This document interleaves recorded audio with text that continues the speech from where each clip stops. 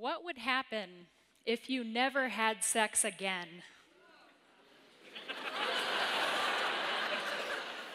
What if the last time you made love to your partner was the last time it would ever happen? And if you haven't had sex yet, what if that opportunity was taken away from you? What would happen? It turns out, probably not much. If you're a biological female, you might notice an accelerated loss of fat around your pubis. If you're a biological male, you probably won't notice the decreased motility of your sperm over time. Now, of course, as a species, not having sex is incredibly problematic. But as an individual, we can make this decision, and there are many advantages associated with it.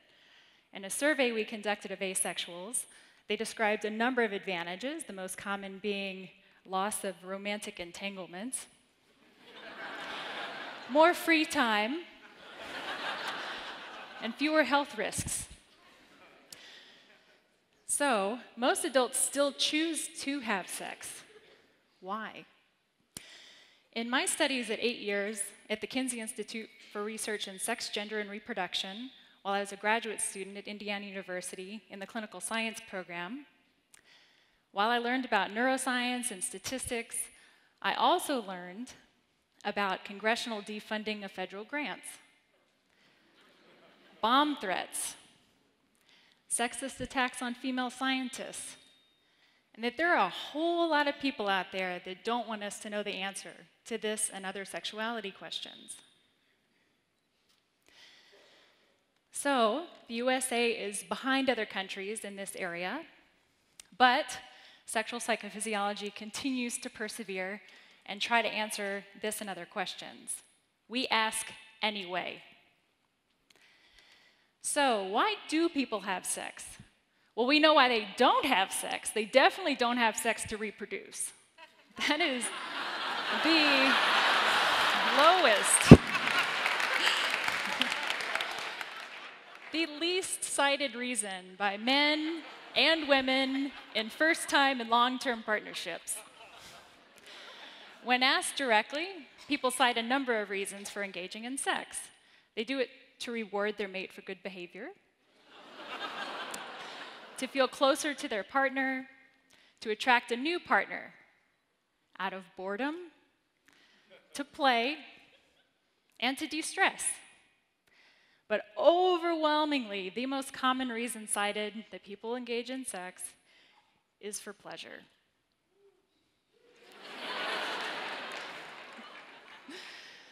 But what is pleasurable about sex exactly? Well, it's the orgasm, of course, right? It's that goofy face we make at the end. Are you sure about that? Is that the only thing it could be? What's the evidence for that? So an orgasm is defined physiologically as 8 to 12 contractions that occur in the vaginal and anal sphincter, starting 0.8 seconds apart and increasing in latency to their termination. We have therapies. We have therapies that can increase the consistency with which someone experiences an orgasm with intercourse. So, if, as with most women, they experience orgasm about 65% of occasions, these therapies can increase it to closer to 100%. And when you do that, women report higher sexual desire over time. This appears consistent with the idea that orgasm is reinforcing sexual behavior. Along those same lines, we have data showing that men orgasm extremely consistently with almost every intercourse episode, including with new partners, long-term partners, in-between partners. Women vary quite a lot more. They tend to be much less consistent, even with long-term partners. And in worldwide surveys of sex drive, we consistently see that women report lower drive. So this also kind of seems consistent with that idea that orgasm is reinforcing sex for pleasure. However, there's a piece of that puzzle that doesn't fit very well. Men vary tremendously in their level of sexual desire too.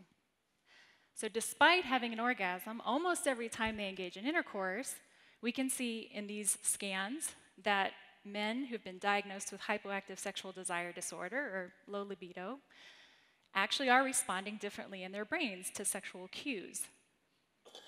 If not orgasm, then what? A number of labs have scanned the brain using functional magnetic resonance imaging or positron emission tomography during orgasm. But the limitations of those technologies are that they can't see things happening quickly in time. And usually, you just get one shot. Electroencephalography can. So, we brought men and women into our lab, and we recorded electroencephalography, or EEG, while we brought them to orgasm using a computer-automated genital vibrator.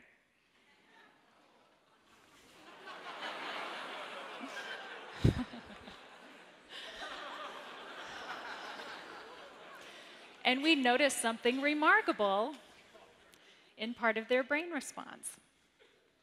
The part we are particularly interested in is called the alpha response, and the alpha component of the EEG is commonly thought to index a cortical idling or a relaxed wakefulness. In this spectrogram, you see green spikes across the bottom. These show the vibrator turning on and off, and on and off. We like to tease them a little.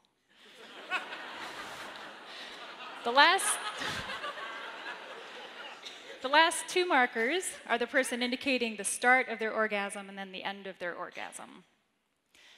The bright components on the spectrogram show greater power in the particular frequency shown on the y-axis. So what you might notice is these bright components are happening as the vibrator stimulation gets longer and longer and just before orgasm, but not at orgasm. And we've seen this over and over again.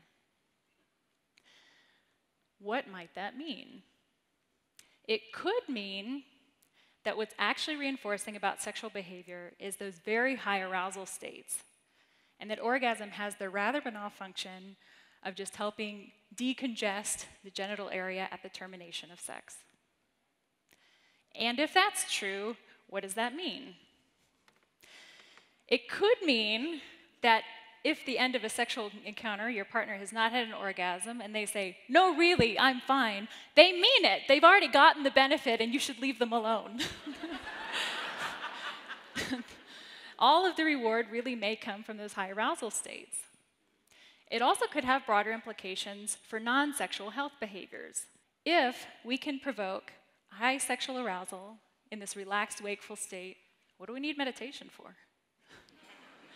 Are there medications we could replace using that type of approach? Could we improve pain tolerance just with sexual arousal? So, we know that people don't have sex for reproduction. They may not have sex for orgasm either. There are some people who would not like us to ask these questions, but we're going to ask anyway. Thank you.